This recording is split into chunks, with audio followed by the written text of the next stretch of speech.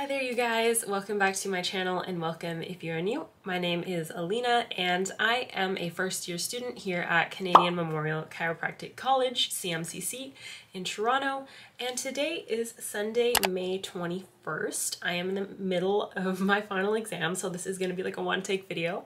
But recently, the acceptances for the class of 2027 have come out, and I thought I would make a little video on like what to expect, how to prepare in the summer for the program, kind of like a video I wish was posted last summer when I was going through the same thing and I had just got accepted. But first and foremost, a huge congratulations if you got accepted into the program. I know it was not easy, but you did it and I'm so proud of you, whether that be the class of 2027, 2028, or any other year in the future. So yeah, I wrote a few things down on my phone that I'll be talking about that I kind of wish I knew back when I was preparing for chiro, and this is going to be like a one-take video because this is a study break for me because I'm in the middle of exams. So yeah, bear with me on this one. So to start off the video, let's just talk about like random files and stuff. So you're gonna get a lot of information sent to you on your email for like CMC or CMCC email, and there's gonna be like a list of a bunch of files, forms that you gotta fill out and send over. I don't really remember when they're due, so please don't use this as your reference. Do check your email and adhere to those dates. But you do need to get a vulnerable sector check. So that was like a police record check. For me, I did it online. Quick and easy. It took about a month to come back, and then I just went and picked it up. So there is a little bit of turnover time, so I would hop on that. You also have to get like a TB test, as well as like a vaccination history kind of thing like that. And a little story time. You have to go in like a few times to your doctor as well, so make sure you're doing it at a time when you are like at home or like available. I went and my vaccination history wasn't fully up to date. It was up to date, like I did receive all the vaccinations I needed to when I was a kid, but when my family doctor retired, not all of the files kind of transferred over to the more online system, if that makes sense, because it was like a long time ago. So basically all I had to do was go get a blood test to prove that I had those antibodies, antigens, whatever it was, the blood biomarkers. So I went, I got my blood taken. I didn't want to bother anyone. I was like on top of my stuff last summer. I was like, I'm gonna go get this done. It was my first time getting blood taken. And basically they took 2 vials and I didn't think it was gonna be that much. And guess what happened? I passed out. I completely passed out on the chair, literally sitting up like this, and then completely passed out. Anyways, so my advice, moral of the story there, do go with someone, because I had to call my mom and she had to come pick me up. My sister also had to come because someone had to drive the car home that I drove there. So yes, do bring someone with you if you have to get your blood taken. Anyways, you also have to do your CPRC. So I did CPRC with AED, that kind of thing. I'm sure you guys have taken CPR courses in the past before, just like a little weekend course, something like that. And then be sure to also give like the acceptance deposit before the date that is required for. Anyways, let's move on into what you have to buy. So I didn't know, but you have to buy an iPad for the program, and basically it's because we take all of our exams on an app that is supported by iPad. We take them on Exemplify, so you'll probably get a follow-up email on that regarding which models will work. And basically, in terms of accessories, do get a case, because you don't want to just be whipping around your iPad with no case. And I got the Apple Pencil. I find it to be really useful, especially like during tests, when I'm like clicking on things, also for taking notes, things like that. And in terms of the Apple keyboard, I did not, oh, I have a little sticker there. But I did not get the Apple keyboard thingy case because it was very expensive. And instead I just opted to get like a random keyboard off of Amazon, which works perfectly fine. It's a Bluetooth keyboard. It was like 20 bucks. And with that being said, I don't use my iPad to take notes. Some people do. It's definitely a great tool. I just prefer to use my laptop. That's what I'm used to from undergrad, and that's what I like to do. So I use my laptop for notes, and then my iPad for tests, and then also for labs, things like that. You're gonna need your iPad. Anatomy labs, that kind of thing. Anyways, what's next? Oh, let's do the fun part. Diagnostic kit. So you are going to get one of these diagnostic kits. It's going to be included in your tuition, and basically this diagnostic kit has a bunch of stuff in it that we're going to go through, and you're going to be using it for labs, you're going to be using it in fourth year for your placements, and yeah, it's really going to come in handy. So first and foremost, I emptied mine. All the stuff is here, so I'm going to be like putting it in. Anyways, you're going to get a blood pressure cuff and thingy dial with several different blood pressure cuff sizes. So I believe that was just the adult small. There's a little kitty one. Also got this large one. And I believe I have one more as well that I left in my locker for some reason. Oh no, wait, it's in here. The bag that it actually comes with. So yeah, you're gonna get your blood pressure cuff, and you're also going to get a stethoscope to take heart rate, things like that, and also for blood pressure, because blood pressure, vitals, all that kind of thing is part of an initial chiropractic exam. Additionally, you're going to get some reflex hammers. So I have these two reflex hammers. I use this one like a lot. You'll probably use that one a lot. I don't think I've ever used this one, but something cool about this one is you can undo this little thing. My first practical, this thing wouldn't undo. It was very annoying. But it has this little sharp thing for sharp, dull testing for dermatomes.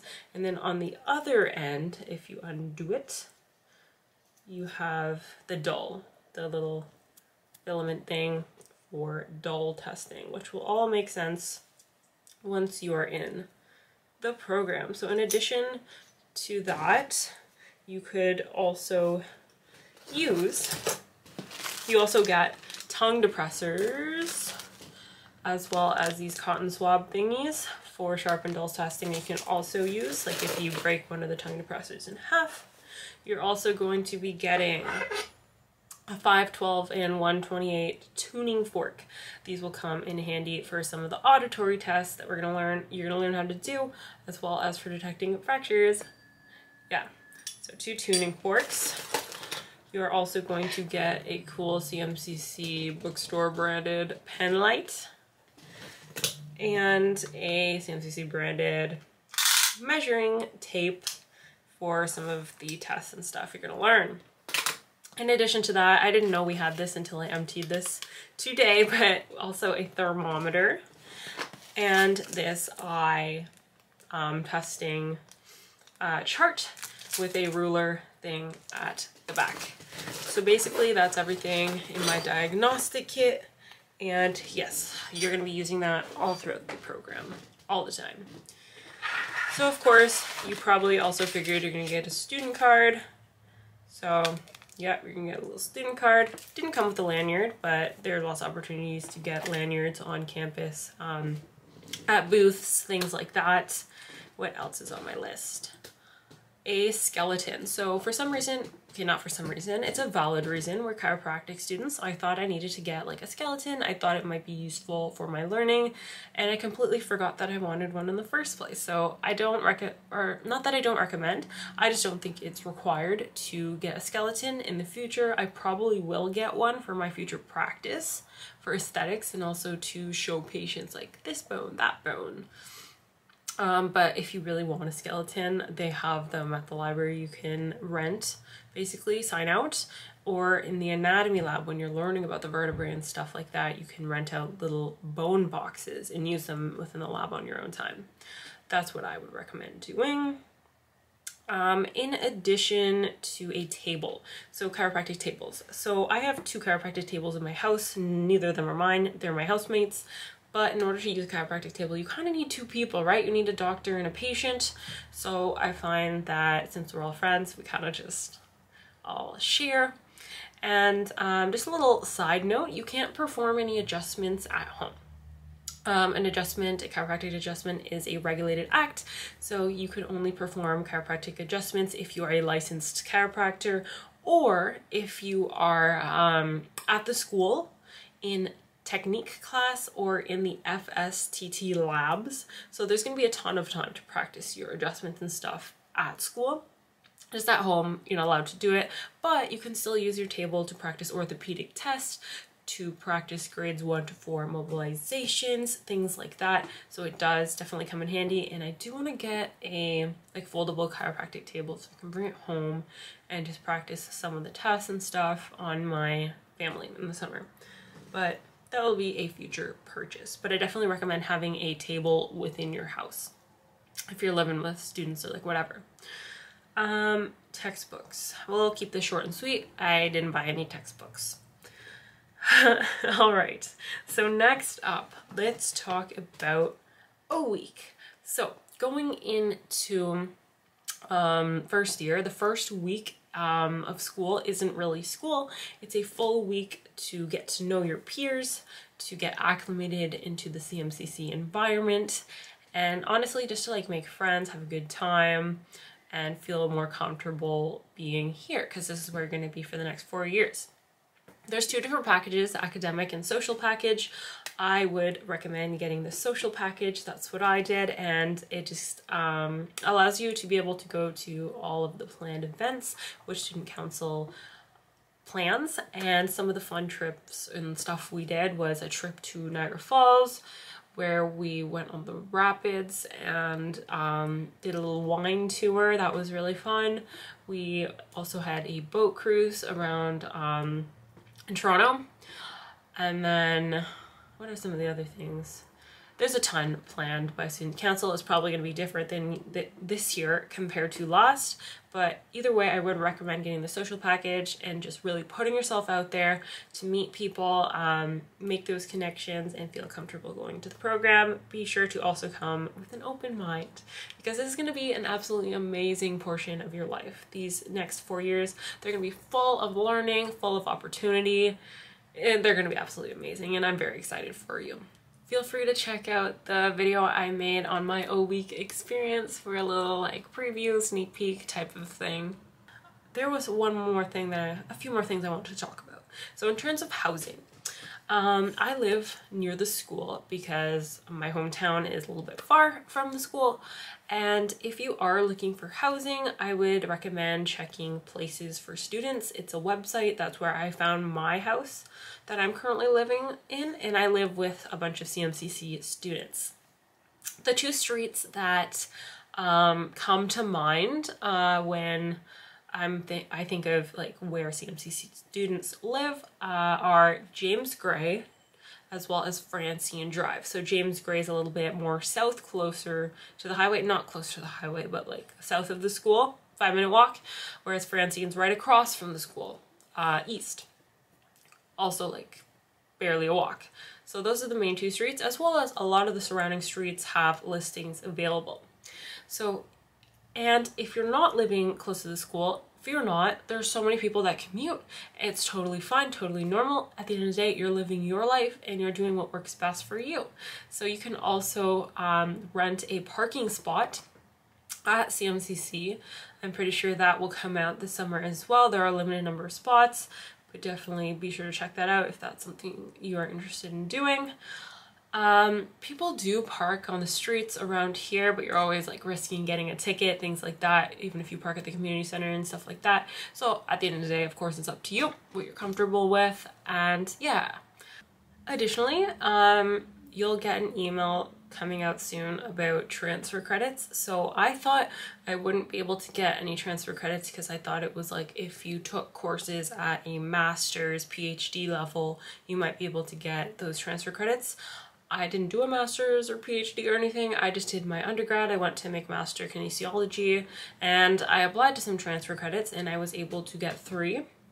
So I got anatomy part 1 and 2, as well as research methods. So I would recommend just applying to those transfer credits. I was declined for histology as well as biochemistry, but it's okay. It's not the end of the world. So basically I can still take those courses, like I'm still doing all the anatomy lectures and labs and stuff like that, but I don't need to write the tests. So be sure to apply for those if you think that you will meet the requirements. And of course, it's not a bad thing if you don't apply to them, because you won't like that extra learning and stuff like that in review. So that's just like a little heads up if you want to apply for transfer credits. If you only did an undergrad degree, that is more than enough, and you probably can still get some transfer credits. Additionally, the gym. So we have a gym on campus that if you've watched like any of my previous videos, that's where I do basically all of my workouts, or my lifts. And basically our gym opens at 6 in the morning and closes at 8 at night. 6 to 8, open at any time of the day in between there. And yeah, basically you can use it whenever within those time periods. And we got some squat racks, we got a bench press, we got selection of dumbbells. It's a very like basic gym. It has what you need to get a full workout. If you do want a little bit more of a fancy gym, I've gone to the Good Life on Yonge. I did like that gym. There's not too many gyms in the surrounding area that are that accessible, but yeah, the Good Life, that's what I've been to, as well as I work at the F45 in Baby Village, which is like a 10-minute drive away. So there are options, as well as the community center. There's a gym at the community center if you wanted to use that gym. I've never actually been, but I do know many people that go to that gym. But yeah, for me, the gym at CMCC is more than enough, as well as we have the gymnasium. So a lot of people play sports and stuff in there, basketball, like whatever. There's also intramurals, basketball, soccer, la-di-da-di-da. Dodgeball, intramurals, and drop-in as well. So if you want to do that. Additionally, I do all my, like, I do HIIT workouts and stuff like that in the gymnasium. So like there is space to do your workouts and stuff like that. That was something that like concerned me, being a kin grad, you know how it is. But yeah. Also, I thought I'd add in that there are some beautiful trails right beside the school that I definitely recommend going in, whether it's a run, a walk, study break, whatever it might be. Beautiful trails.